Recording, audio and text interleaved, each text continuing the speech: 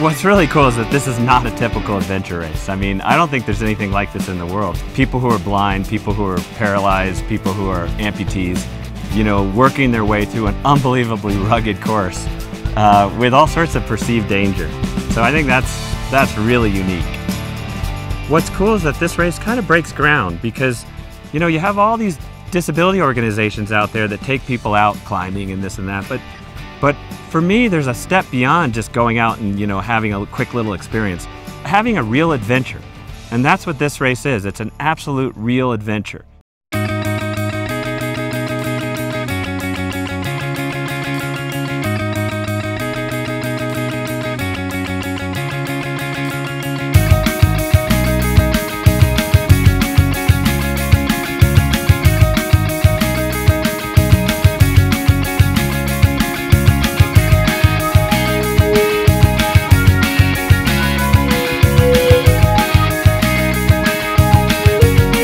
Yeah, we got the prologue going on today, and this is going to decide the starting order for tomorrow.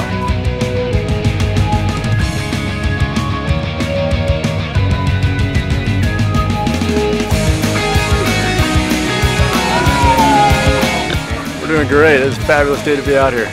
You know, I think the greatest thing about this event is it really highlights teamwork, because you really have to work as a team in order to get through the race together.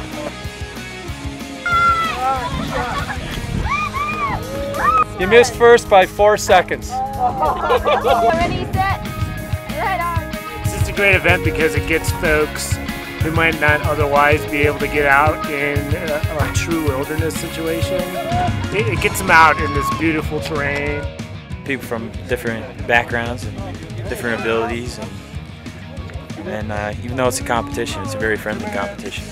I'm a little nervous about the downhill sections just because I figure I'm going to be going so fast, and I'm trying to make it back to work on Tuesday morning in Florida.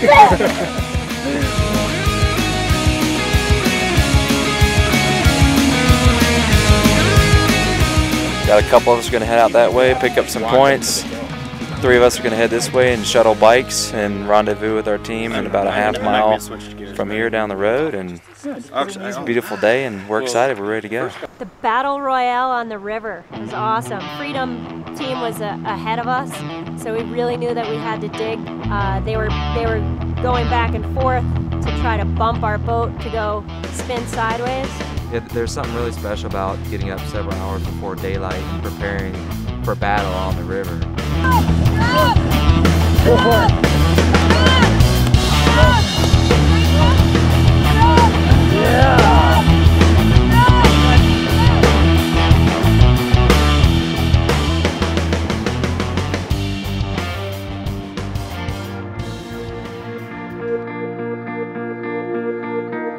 The main range of Colorado Rockies is very close by. We can actually see it from here. And out to the west, we've got the Western Slopes, and we're in the river valley on the upper Colorado. Great big canyons and powerful whitewater. The company that runs the event is World Team Sports, and team for them is the Exceptional Athlete Matters, and it's all about athletes with disabilities. So they're creating access to things that we as able-bodied people take for granted. Actually, some of us don't. Most people don't really think a triathlon, for instance, is normal, that it's a fairly hardcore athletic endeavor, and it is. World Team Sports makes it accessible to people who typically wouldn't even think about doing a triathlon, or a long bike ride, or a climb up Kilimanjaro, or an adventure race.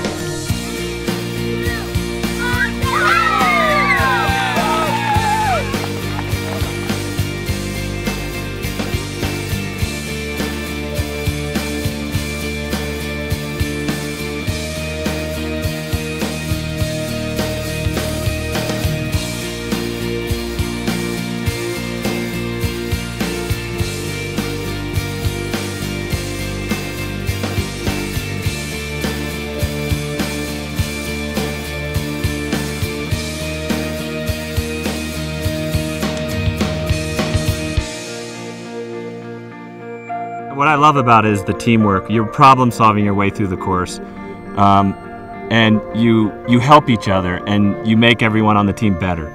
And I thought, you know, when you're disabled, you're no different from anyone else. You crave that kind of team and adventure in your life. These people love adventure, as you can see.